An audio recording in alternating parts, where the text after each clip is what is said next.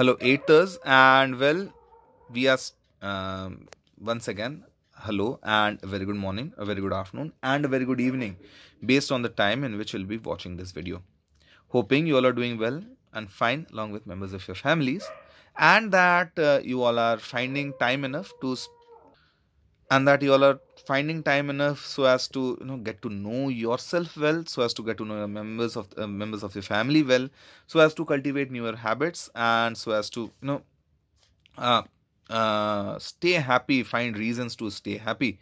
Well, now that you've got a film festival of a kind of a thing coming up, and there are so many different and good movies to be watched, I guess it will be an exciting time for you all. Now, coming back to history, we were done with the civics part. Let us come back to history. And when we are coming back to history, we'll have to remember that the Britishers have already set up control in India, and they are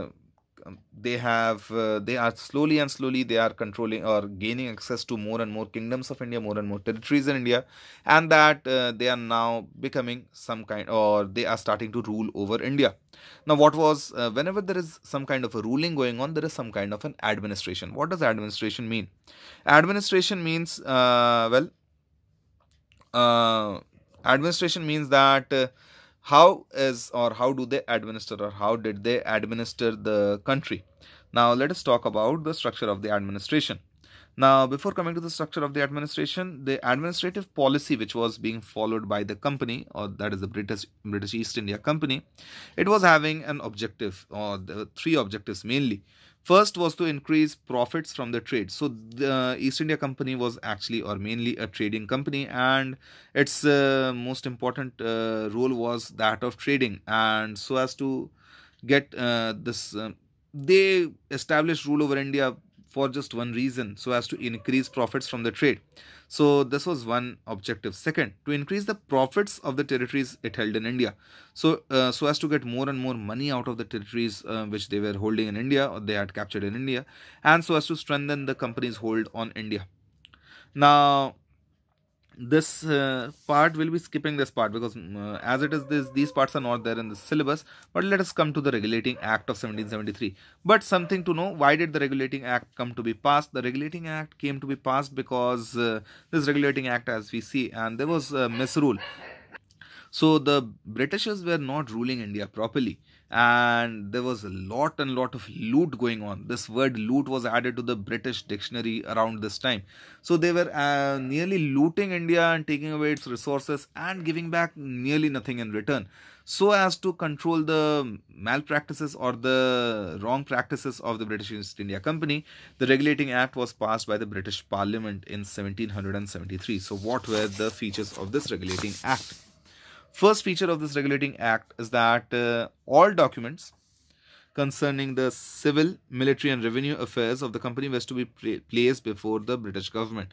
So the British East India Company was having civil services, it was having the military, and it was also having collection of taxes. So all these documents and papers were to be presented before the British government, so that the British government could see if and whether the East India Company was doing some kind of wrong practices in these things, that is civil, military, and revenue affairs. Second, the governor of Bengal was made the governor general of all territories held by the British in India, because as the number of territories was increasing, it started with Bengal, but then they started increasing the territories, and so the governor of Bengal was made the governor general of all of India. Now, the Governor General was to be assisted by four members. That was the council, and he would supervise. The Governor General would be supervising the administration of the Bombay and Madras presidencies. Presidencies meaning states, actually.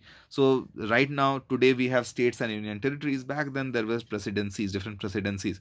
So the Governor General, who will be residing in Calcutta, he would be looking after the presidencies of Bombay and Madras also.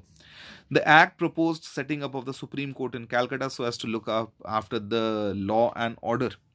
The to control the corrupt practices of the officials, the act required every official of the company to furnish a list of all properties of the officials held, and explain when and how the properties were acquired. So This, well, so as to look into the corruption, the act also made it compulsory for the officials or the British East India Company officers and the different post holders. They would have to provide to the British government the details about all the properties they had, all the money they had, all the wealth they had, and how they came in possession of that wealth. But this also could not prevent the company officials from doing wrong practices or wrong deeds, and that is why a better act came after 11 years. That was the Pitt's India Act 1784.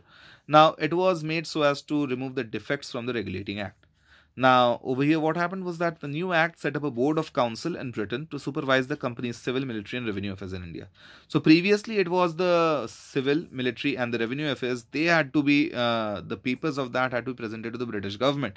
But now, what happened was that a board of control was set up in the British or in Britain, which would look up after the civil, military, and the revenue affairs of the East India Company. Second, the Governor General was given additional powers, including the power to overrule his council. So we talked about this council over here, council of 4 members. But then the Governor General was given the power so as to overrule the council. That means if the Governor General wanted, he could not listen to the advice of the council or the 4 members of the board of or of the council, the Governor General's council, and proceed on his own. And he was made the supreme commander of the British forces in India. So all the British forces who were there in India, he was made the supreme commander. Who was made the supreme commander? The Governor General was made the supreme commander. Now next came after the Pitt's India Act, a few other acts came up which were improvements on these acts. There were the Carter Acts of 1813, 33 and 53. So all of these came, and these all things you will be reading about later in history if you all take up higher history. But then what were the agencies of the administration? The company's administration in India was based on 4 agencies.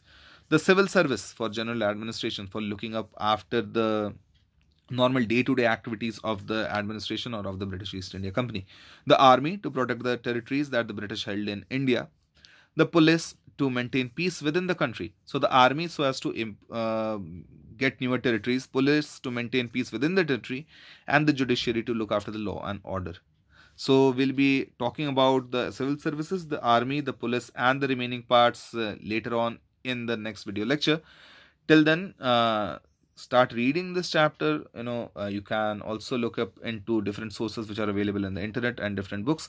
And I wish you all, that you all stay well, stay happy, and that everyone in your family also stays happy and stays well. Till then, please take care and stay safe. Thank you.